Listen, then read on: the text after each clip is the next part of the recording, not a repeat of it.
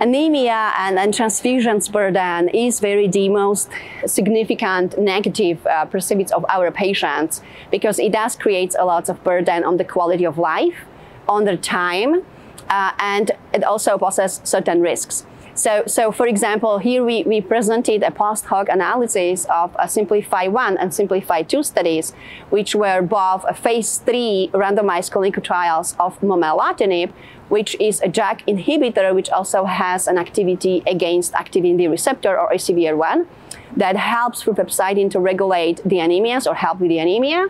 And that actually showed that, one, yes, anemia is a very significant negative perception of quality of life of the patients, because patients that started with transfusion independency have better quality life on patient-reported outcomes as measured as patients that were transfusion dependent.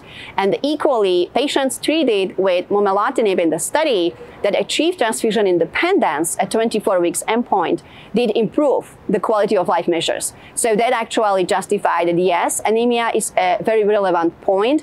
It does contribute to very negative impact of quality of life and behavior in our patients, and we should definitely focus our care and improvements on this particular area for patients with myelofibrosis.